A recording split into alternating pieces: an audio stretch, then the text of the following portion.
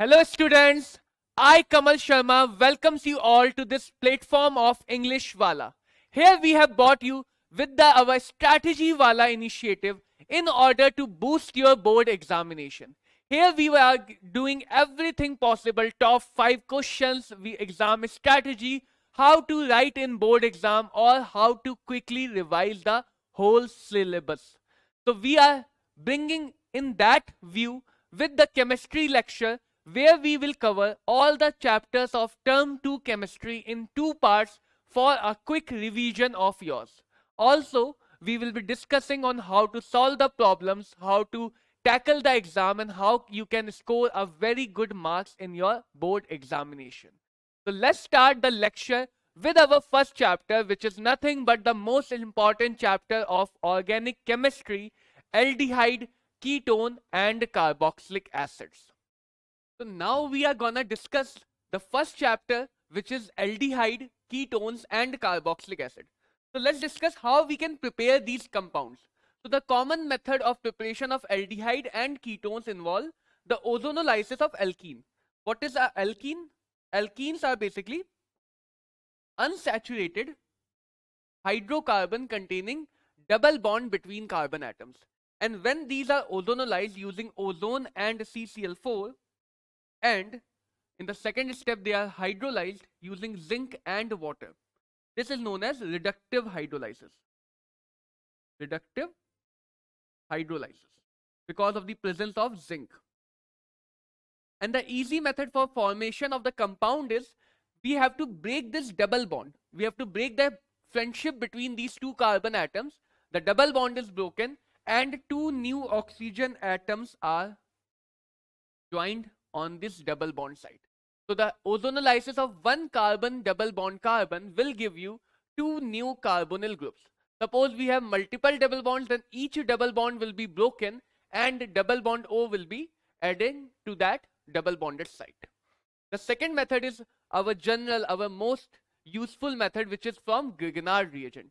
Now we all know that Grignard reagent is a versatile organic compound which can be used to prepare most of the compounds. So what we do here, first we take an alkyl halide and react it with magnesium metal. It forms alkyl magnesium halide, which is known as Grignard reagent. This is known as Grignard reagent. And now there are two different paths to prepare an aldehyde or ketone.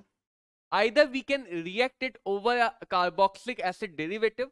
This G can be chlorine, this G can be ester group, acid anhydride group, or acid amide as well. But the trick here is that it should not have any acidic hydrogen, because if acidic hydrogen is there, then Grignard does only one work, that it abstracts the acidic hydrogen and forms an alkane.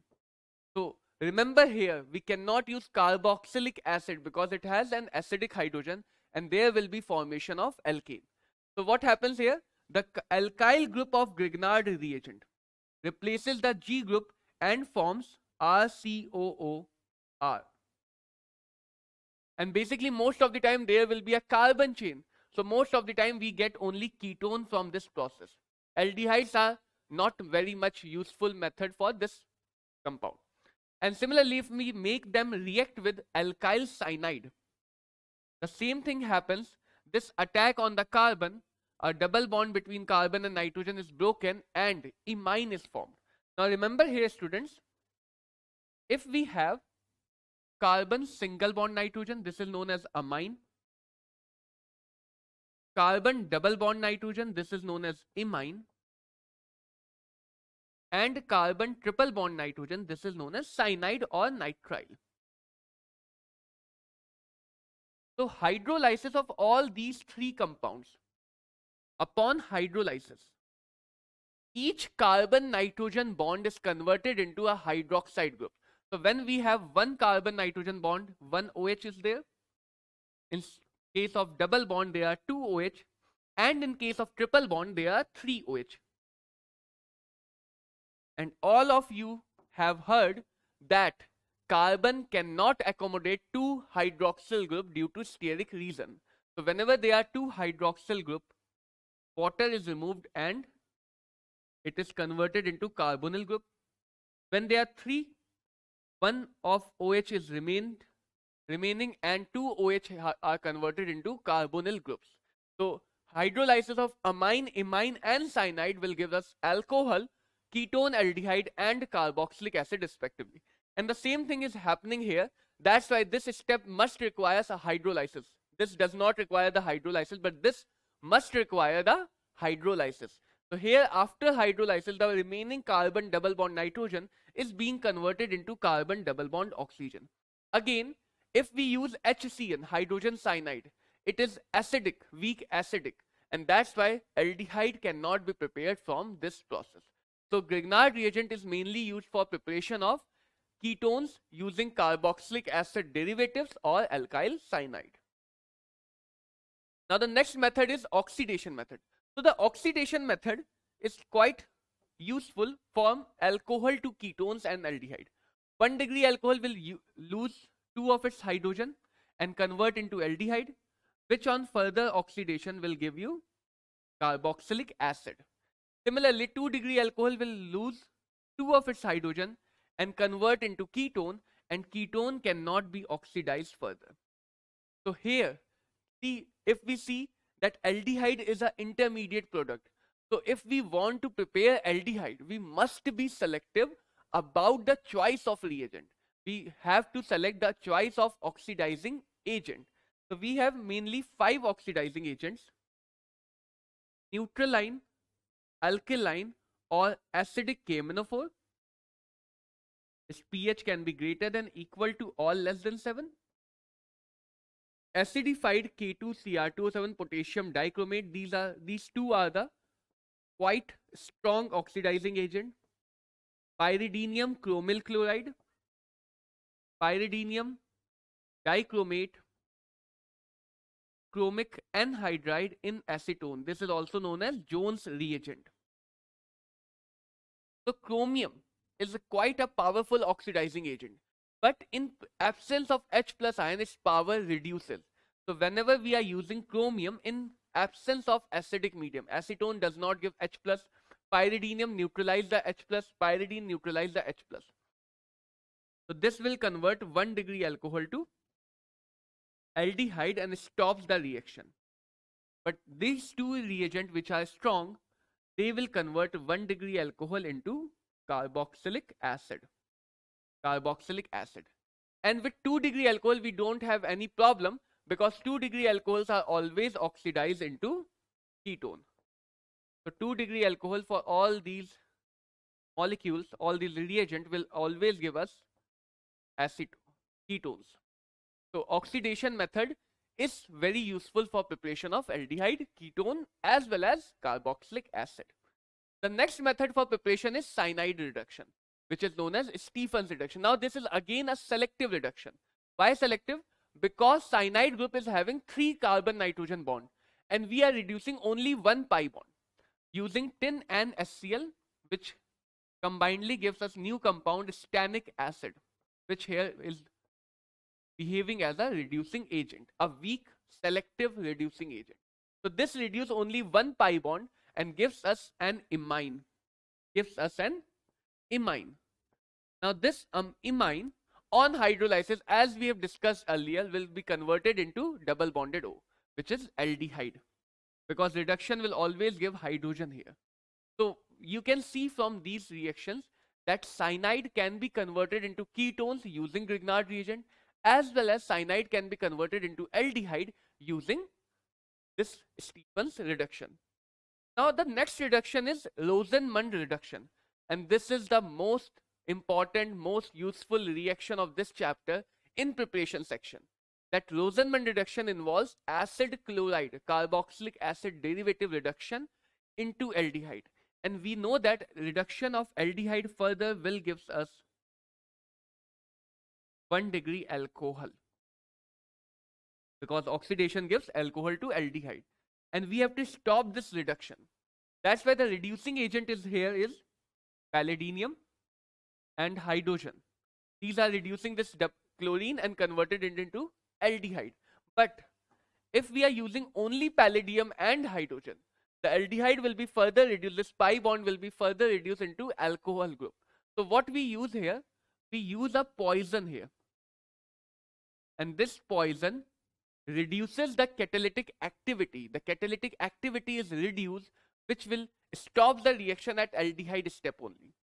And this boiling xylene is here acting as a solvent. Acting as a solvent. Now the next reaction methods are mainly for our aromatic aldehyde and ketone. So for aromatic ketones, we use the Friedel-Crafts reaction, which is a very common reaction for hydrocarbon chapter. You have already studied this reaction. We use acid halide and a Lewis acid. This Lewis acid abstracts the halogen and gives us acyl carbonium ion. Now benzene, being a nucleophilic center, attacks on this carbonyl ion and convert it into aromatic ketones. Aromatic ketones. So this is one of the useful method for preparation of aromatic ketones having a benzene ring. And similarly, aromatic aldehyde are also prepared using Itard reaction, which is a chromyl chloride oxidation. We here use the chromyl chloride in first step and water in the second step, hydrolysis. And irrespective of the length of the chain, whether it's be methyl, ethyl, propyl, any alkyl chain is present here, all of these chains are converted into CHO group only. So here we always get benzaldehyde. Benzaldehyde. So that's how we can prepare aromatic ketone as well as aromatic aldehyde. Now let's discuss about the chemical properties of these compounds. So the chemical properties are quite simpler. We have carbon double bond oxygen. Oxygen being a greedy atom, electronegative atom, take the pi electron density towards itself, which makes it electron rich, and carbon as electron deficient. Now what will carbon do? Because it is having deficiency of electrons, so it will ask someone else to help, and that's why a nucleophile comes and helps the carbon, but hidden from the eyes of oxygen. Hidden from the eyes of oxygen, otherwise oxygen will repel the nucleophile, and that's why here the attack take place from backside. And if the backside attack is taking place, one thing we can be sure of, that aldehyde and ketone having less steric hindrance will be more reactive, can easily have the nucleophile attack on them from the backside. So that's why aldehydes are always more reactive than ketone for this type of reaction. In the next step, as the nucleophile is attacking, oxygen will take away all the electron towards itself. Now oxygen also wants an electron deficient, so it's attack on an electrophile, and finally, instead of pi bond, two new groups, nucleophile and electrophiles, are added. So that's why such reactions are called as addition reaction. Addition reaction. And as the nucleophile is attacking first, so these are called as nucleophilic addition reaction. Nucleophilic addition reaction. Now what happens with the reagent? We can add HCN, NaHSO3, alcohols, ammonia derivatives, and many more reagents. Most of the reaction of this chapter are belonging to the section of nucleophilic addition reaction. And remember, whenever there is addition, always we get an alpha substituted product, because the addition takes place at the alpha carbon. So when we add HCN, H is the electrophile, cyanide is the nucleophile, we get this molecule alpha hydroxycyanides, which are known as cyanohydrin, because these are having cyanoid group as well as hydroxide group. We can add sodium hydrogen sulfite, so H is added to oxygen and SO3Na is added to carbon. This is an adduct which forms a precipitate. And because the nucleophile here is quite bulky, and that's why most of the ketone does not give these reactions. Most of the ketone does not give this addition reaction. We can add alcohols, So first we get H on the oxygen and OR on the carbon, and then in the next step again 1 mole of alcohol replace the remaining OH group, and that's why such compounds are called as acetal or ketals. For aldehyde, the name will be acetals, and for ketones, the product will be called ketal. And this is the halfway step, and that's why these are called as hemiacetals or hemiketal.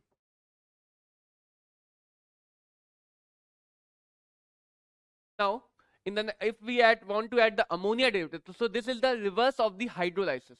When we hydrolyze carbon double bond N, we get carbon double bond O. Similarly, if we give ammonia or NH2 group to carbon double bond O, this water is removed and we get carbon double bond N. So when we give it ammonia derivative, this oxygen and this hydrogen is removed as water, and we get carbon double bond N, and Z can be any group depending on this molecule. So on basis of Z, different products are formed. We can see here, if Z is H, the compound is ammonia, the product will be carbon double bond N, that is imine. If NH2 and OH, Z is hydroxyl, this is known as hydroxyl amine, and the product is known as oxime. In case of hydrazine, the product is hydrazone. In case of semicarbazide, the product is semicarbazone. It is having a urea group. In case of phenylhydrazine, the product is phenylhydrazone. Only have to replace zine with zone. In case of 2,4-dinitrophenylhydrazine, the product is 2,4-dinitrophenylhydrazone. Also, this 2,4-DNP product always give characteristic colors, and that's why this is used as 2,4-DNP test of aldehyde and ketone. Any compound having aldehyde or ketone group will give you positive 2,4-DNP test. Now the next reaction is a very useful reaction, which is aldol condensation. Condensation of two carbonyl molecules, whether same or different, having at least one alpha hydrogen in presence of a basic medium. And the product can directly be formed. You have to take one carbonyl group, functional group, and another group as alpha hydrogen group.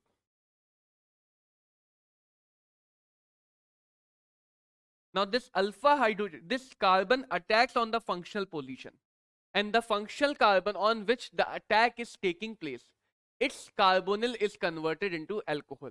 So what will happen? This carbon will lose one of its H,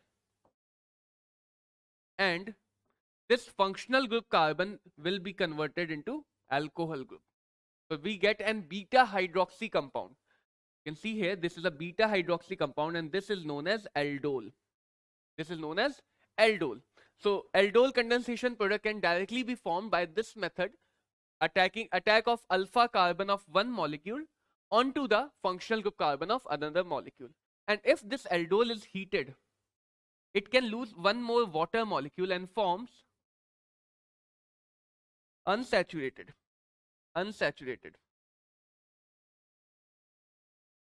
carbonyl compound. And always remember, the new bonds will always be formed between alpha and beta position of the product. So this is a very useful reaction of aldol condensation. If we have same molecule, this will be the intermolecular aldol condensation. If we are having different molecule, it will be known as cross aldol condensation. So we study self and cross aldol as well. And what happens when an aldehyde or carbonyl group does not have any alpha hydrogen? In that scenario, the same basic medium gives us the Cannizzaro reaction. So Cannizzaro and aldol condensation are two similar type of or parallel type of reaction occurring over different carbonyl molecules. If there is no alpha hydrogen, the basic medium gives us the disproportionation. One of the molecule is oxidized into carboxylic acid salt because of the basic medium, salt is formed, and one of the molecule is reduced into alcohol. So we get a disproportionation reaction. And also, the transfer of H minus from one molecule to another molecule is the rate determining step for this reaction. Also, if we are having formaldehyde and any other carbonyl having no alpha hydrogen, so in Cannizzaro reaction of these molecules, always the formaldehyde molecule is oxidized. Always the formaldehyde molecule is oxidized and the another molecule is reduced into alcohol. Now, tolerance and Fehling tests are the two important tests of aldehyde and ketones. And both of these are mild oxidizing agent. Tolerance reagent is our ammonical silver nitrate. Solution. And Fehling's reagent is our mixture of two solutions known as Fehling A and B. Fehling A contains copper ion ammonical copper nitrate solution, and Fehling B contains sodium potassium salt of tartaric acid. Sodium and potassium salt of tartaric acid. This is commonly known as Rochel's salt. Now, Fehling is weak oxidizing agent and tolerance is also a weak oxidizing agent.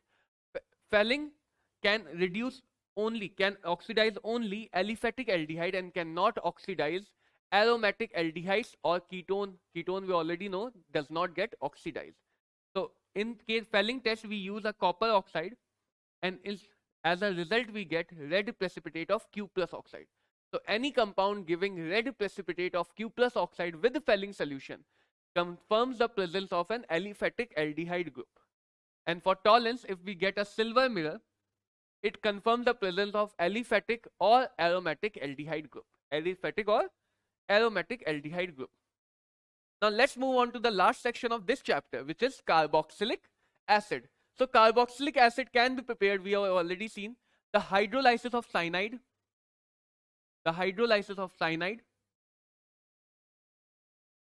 Hydrolysis of any acid derivative where this G group is replaced by OH.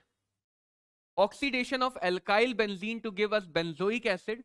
In Itard reaction we had used chromyl chloride. Here we use the strong reagent KMnO4. Similar case is here, that irrespective of carbon chain length, methyl, ethyl, propyl, all these length will only give us carboxylic acid group. Oxidation of 1 degree alcohol using a strong oxidizing agent either KMnO4 or K2Cr27, and Grignard reagent on reaction with CO2 gives us carboxylic acid. So all of these reactions we have already seen somewhere before in the chapter. And the chemical properties of carboxylic acid involves first dehydration with P2O5, reaction with alcohol, and reaction with ammonia. All these reactions replace the OH group of carboxylic acid and gives us the acid derivative. So acid derivatives can be formed from acid as well as acid can be formed from acid derivatives. Hydrolysis will convert all of derivatives into carboxylic acid. So dehydration will give us acidic anhydride. Reaction with alcohol will replace this OH group and gives us ester. Reaction with ammonia first form a salt because of acid-base reaction, and this salt will be further converted into acid amide.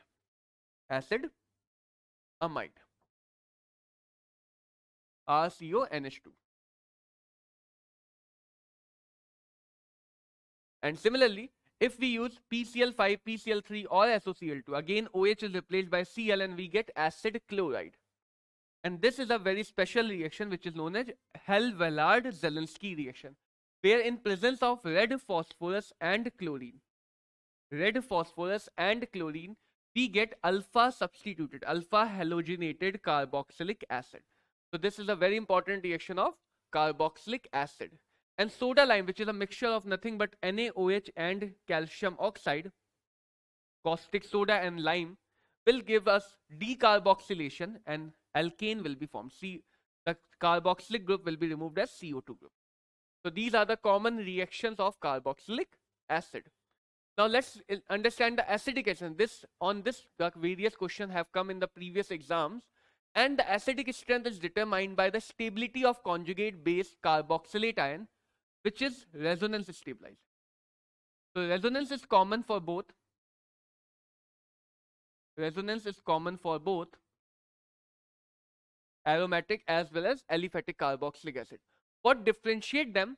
That in presence of an electron withdrawing group, this negative charge will be withdrawn and extra stability will be provided. So any minus I or minus M group, minus I is a distance dependent.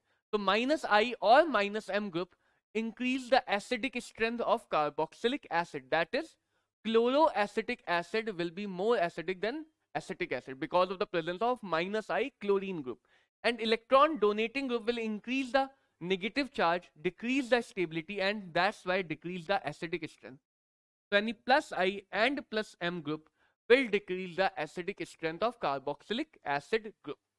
And one more thing that you have to remember, that whenever we have benzoic acid, the presence of any bulky group on ortho position make this out of plane, send this carboxylic group out of plane, the resonance is inhibited and acidic strength is increased. Acidic strength is increased, and this is known as ortho effect. So any ortho substituted benzoic acid is always more acidic than its para or meta counterpart. Now let's move to amines. Amines is the next chapter that we are going to discuss, and amines are classified, students, on the basis of their degree of nitrogen, the carbon chain attached to nitrogen atom.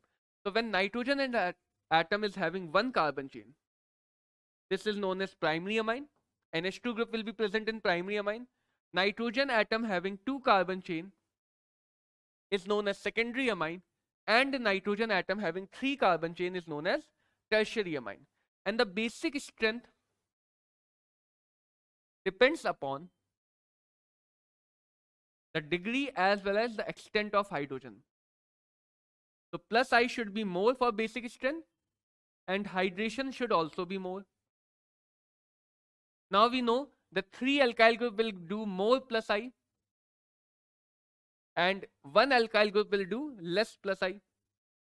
Inductive effect will be less for one carbon chain, but the presence of hydrogen, the more hydrogen are present here, and presence of more hydrogen will give this more hydration, and presence of less hydrogen here will give less hydration, less interaction with solvent. Now 1 degree and 3 degree both are having one factor supporting their basic strength and one factor opposing their basic strength. So in order to see the balance, this 2 degrees having appropriate amount of both the effect, inductive and hydration. That's why 2 degree amines become exceptionally more basic than their counter 1 degree and 3 degree amines. So commonly for basic strength of amine, the order is 2 degree more than 3 degree more than 1 degree. This is the common order for their basic strength. Now let's move on to next section, which is method of preparation. So amines can be prepared by the reduction. First let's see the reduction. Reduction of various nitrogen compound using suitable reducing agent. In case of acid amide, the reducing agent must be strong, otherwise cyanide will be formed. So the reducing agent is taken as lithium aluminum hydride, which reduces into directly amine, RNH2. Rx on ammonolysis gives us primary, secondary, tertiary. This we have discussed in haloalkane chapter, Hoffman ammonolysis method. Alcohol on reaction with ammonia, the reverse of hydrolysis, will give you amine, and the hydrolysis of amine will give you alcohol. Acid amide on Hoffman bromamide degradation reduce the carbon atom by 1 and gives us the amine group. Now see the difference here. In the reduction method using lithium aluminum hydride, the number of carbon atoms remain unchanged, but in the reduction using bromine and base, the carbon atom is reduced. That's why this reaction is known as degradation, Hoffman bromamide degradation reaction. And a phthalimide compound on reaction with base then alkyl halide SN2 type, and hydrolysis gives us primary amine.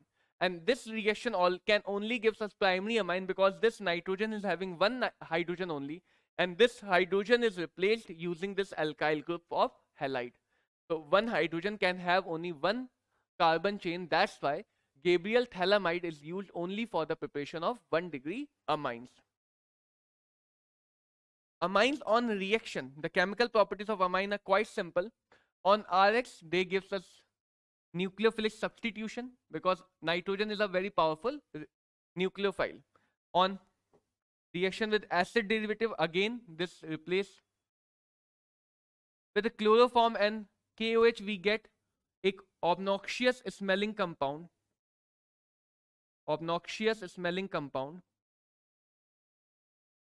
which is alkyl isocyanide, and this is known as carbyl amine test for primary amine.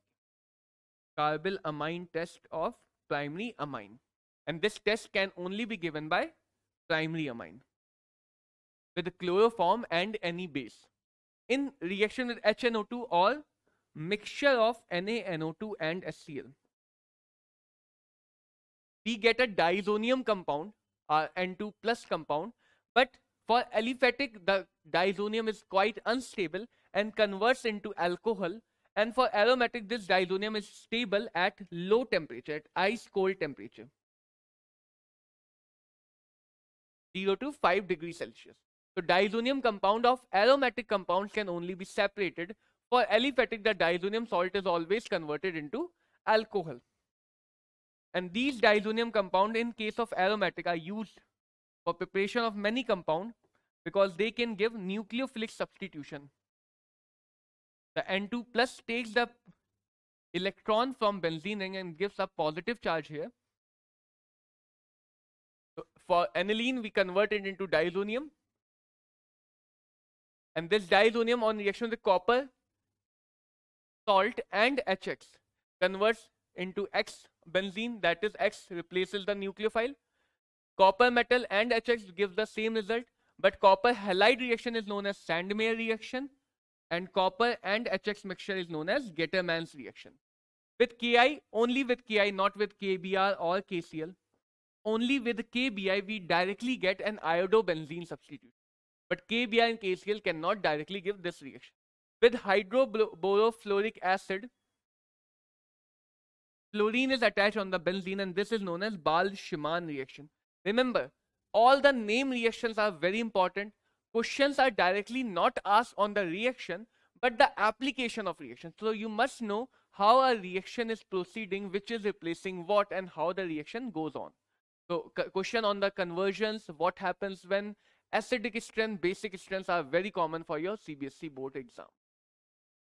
And diiso coupling involves the presence of N double bond N with another activated benzene ring.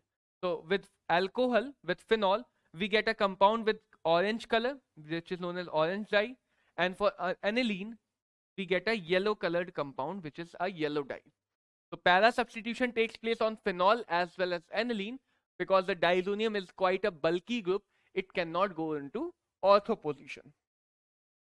If we see the reaction of aniline, so aniline is a highly activated ring because NH2 is a very strong activating group. And that's why this is mainly ortho and para directing group. So direct bromination gives us tribromo substituted group.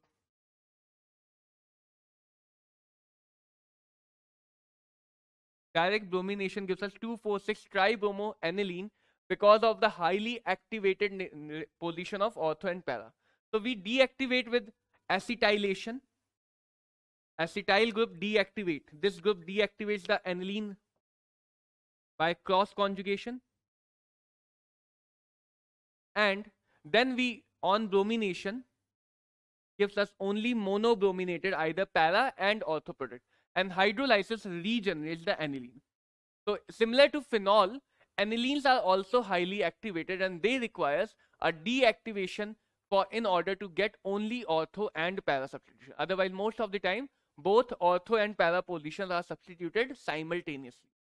With HNO3, that is nitration. The main curious point here is that a meta substituted product is also forming, which is higher in content from ortho substitution. The major product is para, then meta, and least is ortho. The reason here is that aniline is a basic molecule, and the medium here is acidic. So aniline form its salt, anilinium ion. Aniline form its salt, anilinium ion, and this anilinium ion makes it ortho, meta, and para directing. It drives the group to ortho position, meta position, as well as para position. And that's why here we are getting all the three products, which is para, meta, and ortho. And direct sulfonation gives us aniline sulfonic acid, which is having both acidic and basic groups. So it is converted into a salt. Sulfate loses the H and amine group gains the H. And this is a bipolar form having positive and negative both functionality. And this is known as Zwitter ion. Now let's move on to the next chapter, which is electrochemistry. So electrochemistry involves the discussion of electrochemical cell, and any cell which can convert electrical energy into chemical energy or vice versa is known as an electrochemical cell. So here we have divided the chapter into two sections. One is of conversion of chemical energy, that is a reaction into electrical voltage, and such cells are known as galvanic cells. And the another is conversion of voltage into a chemical energy or reaction, and such reactions and cells are called as electrolytic cell. So we will discuss the chapter into two sections, galvanic cell and electrolytic cell. Now what is a galvanic cell? Any cell contains mainly two compartments, one where the oxidation occurs and another where the reduction occurs. All the cells are here redox cell. So the oxidation part is known as anode and the reduction part is known as cathode. In galvanic cell, at anode, oxidation takes place, that is the loss of electron, and this electron production converts this into negative electrode. So anode of galvanic cell is negatively charged, and for electrolytic it will change the polarity. And for cathode, reduction occurs and the consumption of electron, the gain of electron, converts it into positive electrode. And also, in order to connect the two compartment, a bridge is used which is known as salt bridge. This is nothing but an inverted agar-agar and KCl mixture solution in an inverted U-tube. Agar-agar and KCl mixture. And the salt bridge has different function. It connects the both compartment. It neutralizes the anodic and cathodic compartment with excess charge, and also it gives a path to the flow of current. It completes the circuit to complete the flow of current from cathode to anode in the external circuit. Also, it avoids or reduces the production of liquid junction potential, which is harmful for a galvanic cell.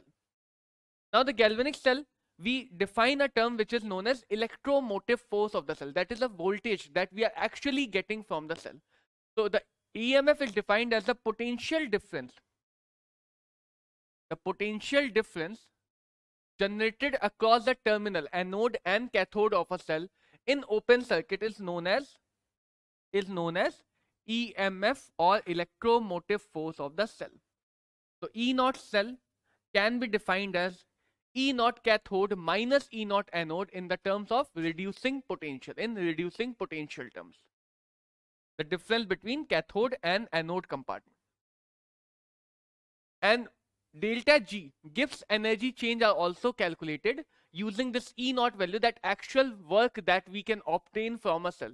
So delta G is basically the maximum electric work that can be obtained from a given cell. And delta G naught is defined as minus NF E naught cell, where N is the number of electrons that are being flown and F is the Faraday constant, charge on 1 mole of electron.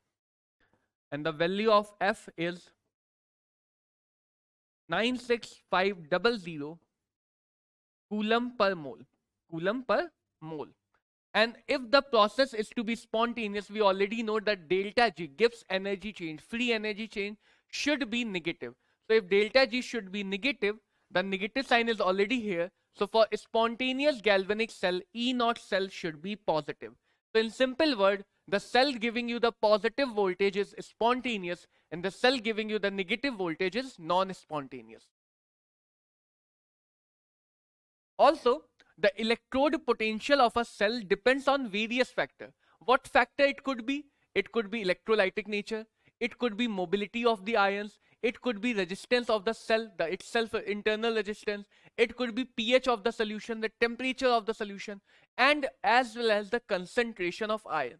So we use the Nernst equation in order to find the relation between E and concentration. Rest other factors are considered as constant. So Nernst equation gives us the relation between E versus concentration, and the relation is something in the original form is this: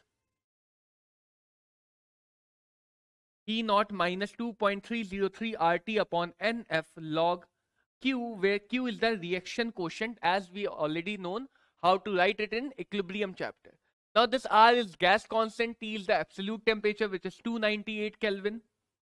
F is Faraday constant. So all these known values after putting gives us the usable form of the Nernst equation, which is E is equal to E naught cell minus 0.0591 by N log Q. And at equilibrium we know that the cell will not give any useful work. So E is equal to 0, delta G 0, and reaction quotient is equal to equilibrium constant. So we get a relation between equilibrium constant in E naught cell, which is E naught cell is equal to 0.0591 divided by N, which is the number of electron into log K. If we talk about the reference cell, why we use the reference cell? Because we can only find the potential difference between two terminals. We cannot find the potential of individual terminals. So in order to find the potential of half cell, we consider the other half to be 0 point, and that 0 point is known as reference electrode. And this is mainly standard hydrogen electrode. Standard hydrogen electrode. It involves a inverted tube which have the hydrogen gas flowing in a solution containing the H plus ion. So this involves the hydrogen H plus couple, and to maintain the connection, a platinum wire is dipped, and this can be converted to the other half of any cell. And the hydrogen electrode's standard potential is taken as 0. So by connecting the hydrogen electrode with some other half cell as the cathode, we can directly find the potential of cathode, the E naught value of cathode, by by observing the cell potential using either a voltmeter or a potentiometer, because this is taken as 0. So for hydrogen electrode, the E naught value is taken as 0, but E value is not 0 and it is pH dependent. The formula is 0.0591 into pH if we are talking about the oxidation potential. If we are talking about the reduction potential, the sign will be inverted. It will become minus 0.0591 into pH. Now let's come to the electrolytic cell. So electrolytic cell just does the opposite, that it converts the electrical energy to a chemical reaction. So cation moves towards a terminal, this is known as cathode, and it is of negative polarity here, and anode is of positive polarity here. That is, the sign have been reversed in this cell. Cation goes towards the cathode, anion goes towards the anode. The name can be learned very easily using this. Cation goes towards the cathode and get deposited. Anion goes towards the anode and also get deposited. So we get a electrolytic reaction in an electrolytic cell using electrical energy. And this cell is governed by two very useful laws known as Faraday's laws of electrolysis. The first law states that the mass is proportional to the amount of electricity passed. It's obvious that as much as the electricity is passed, the more amount will be deposited. And the second law says that the mass deposited is always in the ratio of equivalent mass if the charge is same. So we can have the first law, which is mass deposited is equal to Z into Q, where Q is the amount of electricity and Z is the electrochemical equivalence. Z is the electrochemical equivalence.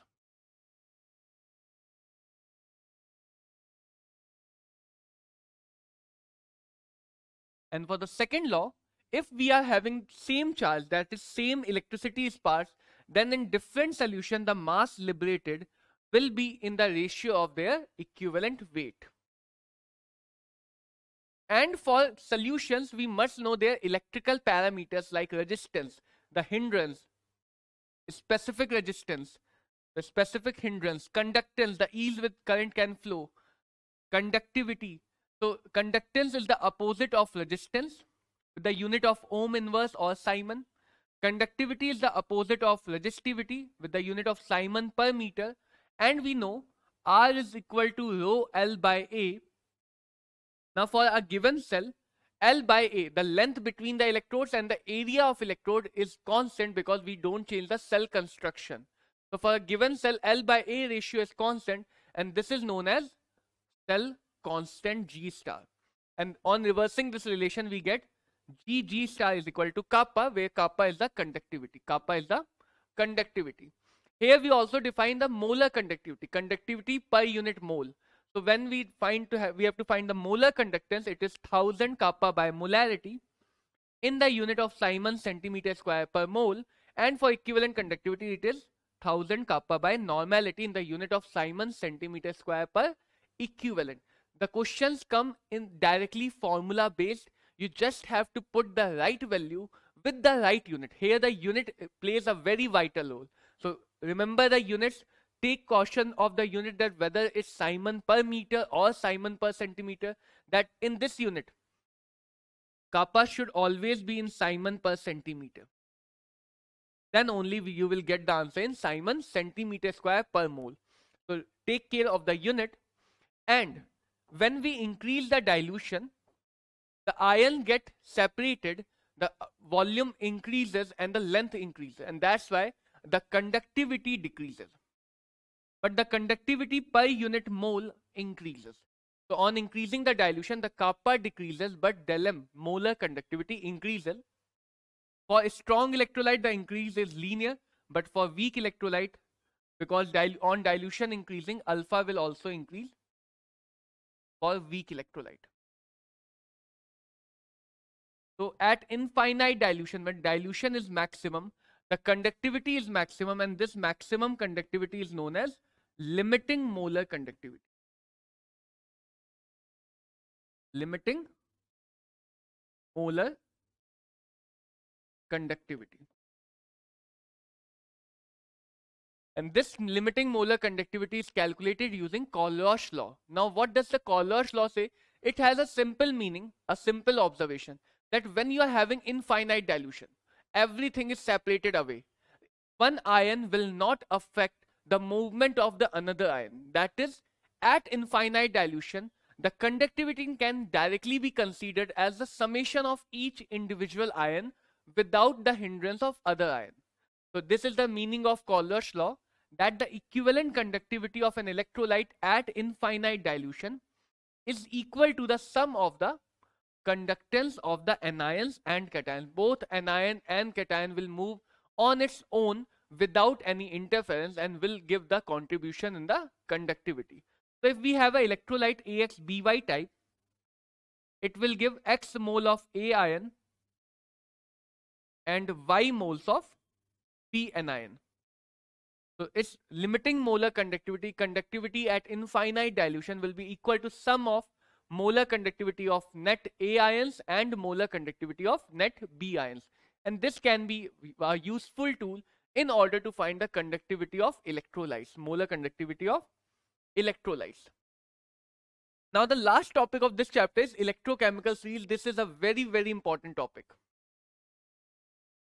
Here we arrange the elements in the increasing or decreasing order of their reduction potential. Lithium has the most negative reduction potential. Hydrogen has the zero reduction potential because we have taken this as reference. And fluorine is having a most positive reduction potential. And as the reduction potential decreases, that is, we go towards the negative side, the reducing power increases, tendency to form anode increases.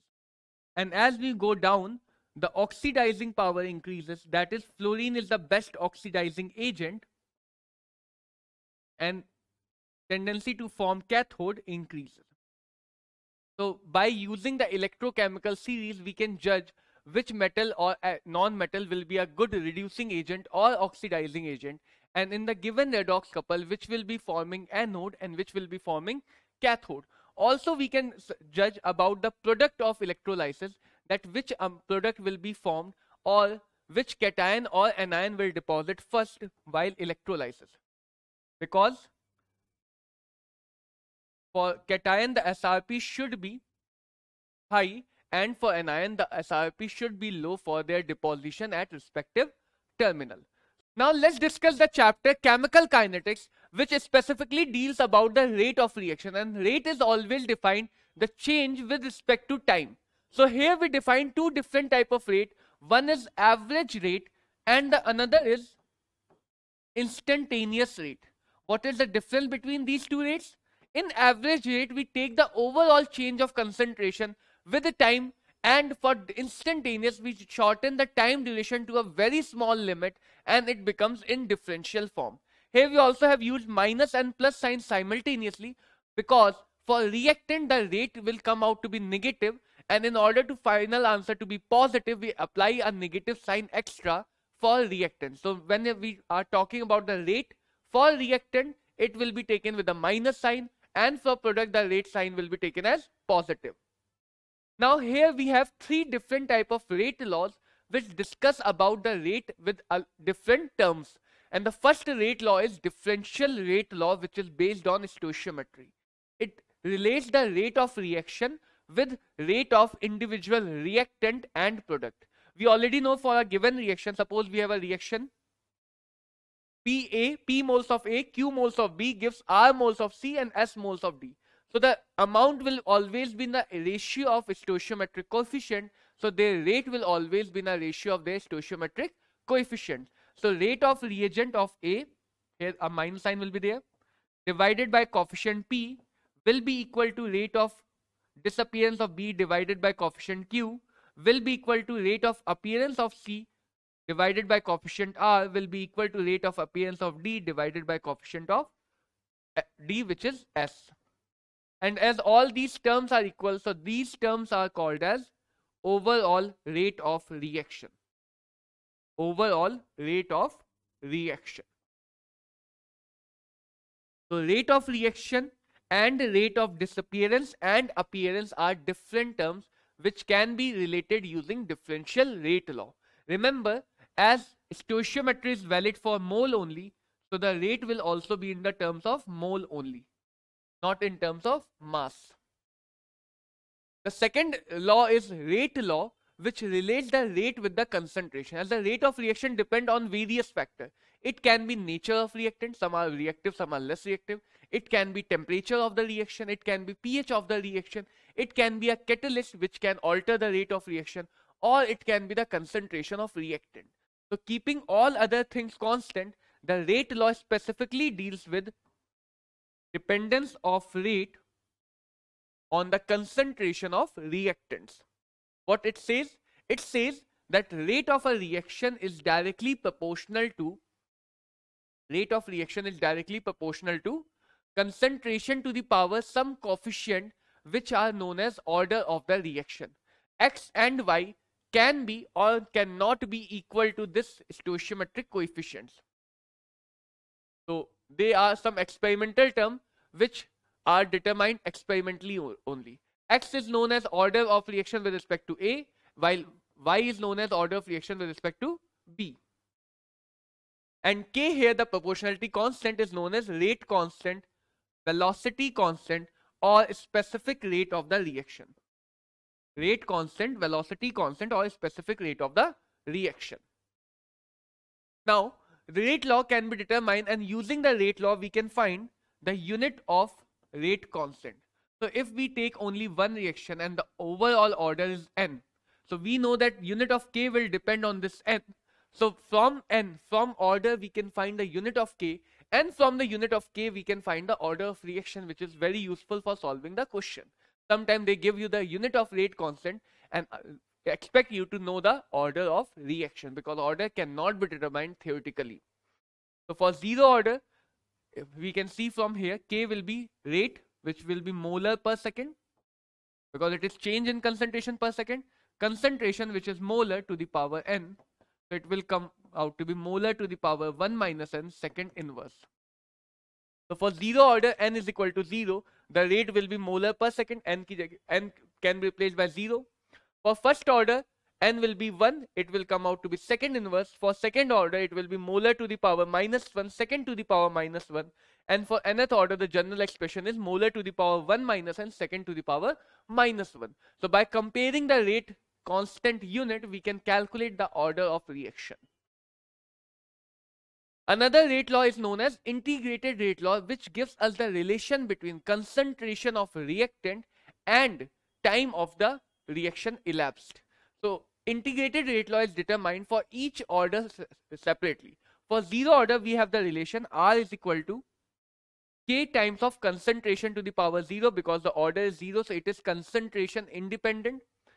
So on integrating the rate law, we will get the equation which is A naught minus AT is equal to KT, where A naught is the initial concentration, AT is the final concentration, T is the time. So by putting the time, we can get the final concentration and relate it to the time elapsed. Also, we define a half-life, which is the time for half consumption. So in order to find the half-life, we put T is equal to half-life, and in that time, the final concentration will be half of initial concentration, because half-life remains 50% completion. So we put the values in this law and get the relation as, here the relation is misprinted. The half-life for zero order is initial concentration divided by twice of k. Initial concentration divided by twice of k. We can also make the graph for these three. R is constant, because concentration is disappearing from this expression to the power 0. So R versus time, R wouldn't change and R will be a constant line. This is a negative slope straight line. So concentration of reactant will decrease with time in a linear fashion. And slope will be minus k. Slope will be minus of k. And half-life is also initial amount dependent. The more amount we take, the more time it would take to get half. So half-life will also increase with initial concentration. If we take more initial concentration, half-life will be more for zero order reaction. Similarly, we can find the integrated rate law for a first order reaction.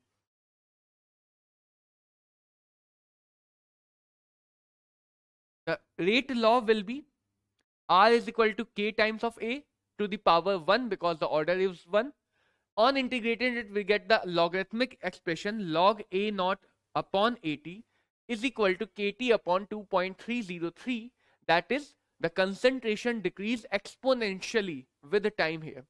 And again for half-life, we can put AT is equal to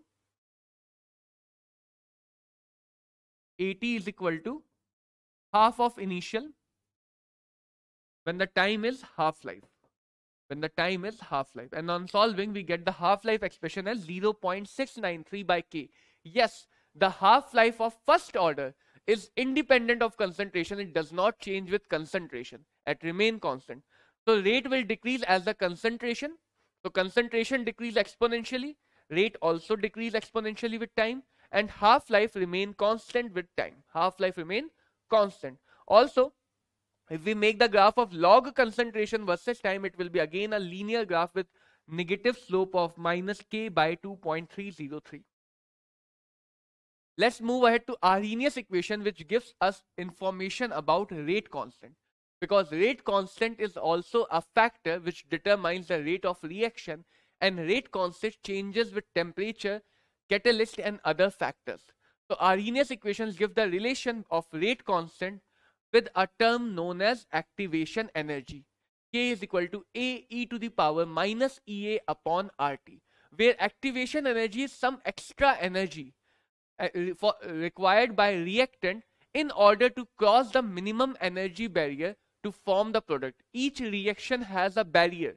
The reactant molecule must cross that barrier in order to form the product, and they have some energy of their own and some extra energy is required, and that required extra energy is called as activation energy.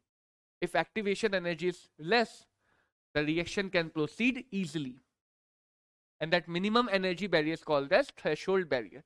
If we take the log of this expression, we will get log K is equal to log A minus EA upon 2.303 RT. The graph of log K versus 1 by T will gives us a straight line with positive slope, positive intercept and negative slope, which is minus EA upon 2.303. So by taking the slope of this graph, we can also calculate activation energy in joule per mole or kilojoule per mole. So this is the type of question that are asked in the exam. They give you the change of K, and using the rate constant you can calculate the activation energy. Similarly, if we have K1 rate constant at T1, K2 rate constant at T2, then the log expression can be written in this form: log K2 by K1 is equal to EA upon 2.303 R 1 upon T1 minus 1 upon T2. And this is the very important expression for Arrhenius equation. In most of the exam, CBSE, whether it may be CBSE, NEET or JEE, they give you some K changes, that K increases or decreasing on with this temperature. They give you T1, T2 and the ratio of rate constant, and ratio of rate constant can be replaced by ratio of rate of reaction as well. And by putting the value of K2, K1, T1, T2, we can calculate the EA. And this is a trick that mostly the answer comes around 52 to 55 kilojoule per mole. For most of the reaction, the activation energy is of this order, but this can only be used for checking the answer, verifying the answer. That mostly activation energy is 52 to 55 kilojoule per mole. So this is a very important question for board perspective, at least of 3 marks question, where they want you to calculate the activation energy. And as we know, when we increase the temperature of a reaction, rate of the reaction increase by the increase of rate constant.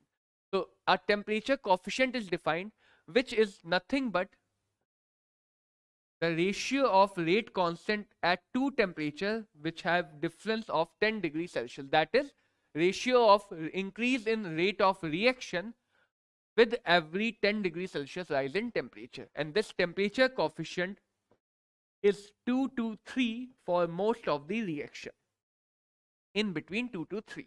And that's all about this chapter, the chemical kinetics. Now students, we are having a quick recap of all these 4 chapters, and now you are soon be given with questions, strategies and tricks to solve the question in your exam. So be prepared for it, do a quick detailed revision on your own, and we will soon meet again with the remaining portion of chemistry term 2 syllabus. Till then, all the best, have a strong and motivated mind, and keep studying till you get your goal. Thank you.